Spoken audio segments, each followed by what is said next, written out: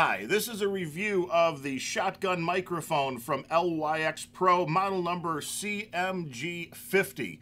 What we're going to do in this review, since we're using the microphone, I can't show it to you on camera. The pictures do it really justice though, so take a look at those. But we're going to switch back and forth. I'm recording this with a DSLR camera with the shotgun microphone positioned directly next to it. So we'll switch back and forth and you can hear the difference in audio between the DSLR and the shotgun microphone next to it. We'll start with the camera microphone itself. Well, I tell you that the set is a pretty nice one.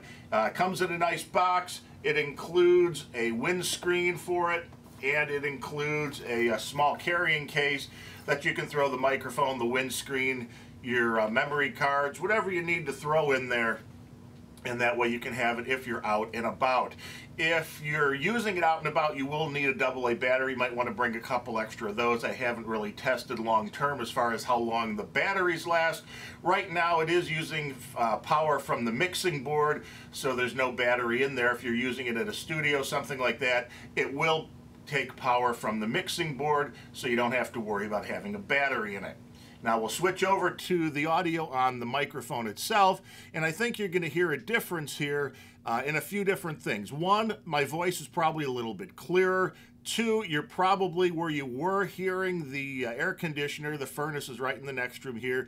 You were probably hearing some rumble from that. You may be hearing a little bit of noise from the dishwasher going upstairs, and you might even be hearing a little noise from a refrigerator in the corner here. All things that the camera microphone was picking up when I was doing earlier tests. And they're all things that a normal condenser microphone would pick up. They pick up a whole lot of things. That's the nature of the beast, if you will.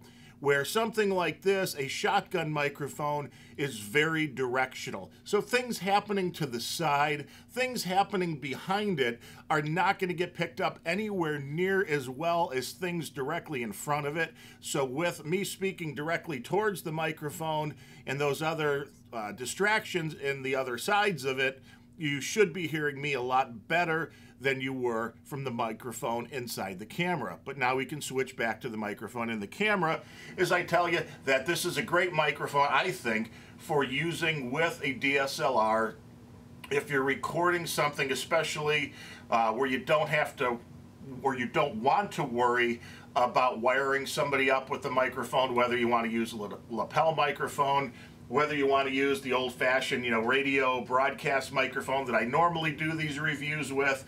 It's nice to be able to get an interview done or a quick video without having to add that extra step.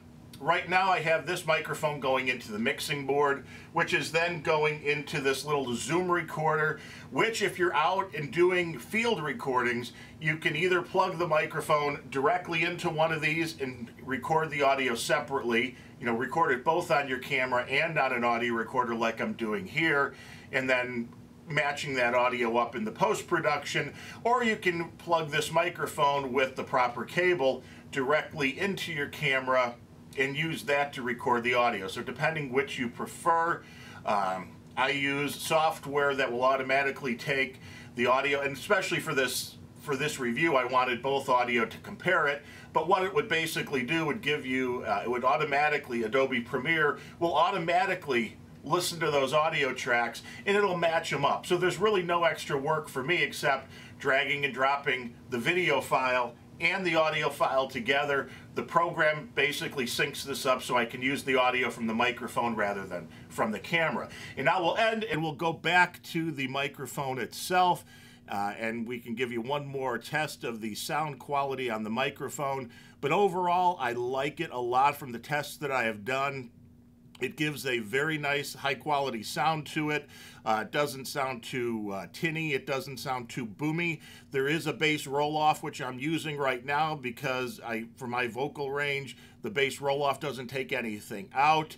And it also helps keep things like wind noise down if you're recording outside. And it also keeps things like the air conditioner and all those other distractions going around. It keeps those at bay. So that's another feature of this microphone that's really nice, having that ability to have the bass roll-off feature. It'll help you get the best possible audio each and every time out. Overall, a really nice microphone, highly recommended, like pretty much everything I've tested out from LyxPRO. As far as a brand that I would consider unknown or something that I really wasn't aware of before I start doing reviews of their products, they've really blown me away by testing out their microphones, testing out their headphones directly up against microphones and headphones from the big manufacturers that I've been using for years and years while podcasting and doing that kind of stuff. And dollar for dollar, they've been some of the best quality gear that really stands up to those other brands at a fraction of the price. So, you know, really, you'll get a savings on this and a really nice product. But overall, this shotgun microphone does what it's supposed to do, and it does it really well. So we're going to give this one a definite recommended thumbs up 5-star review.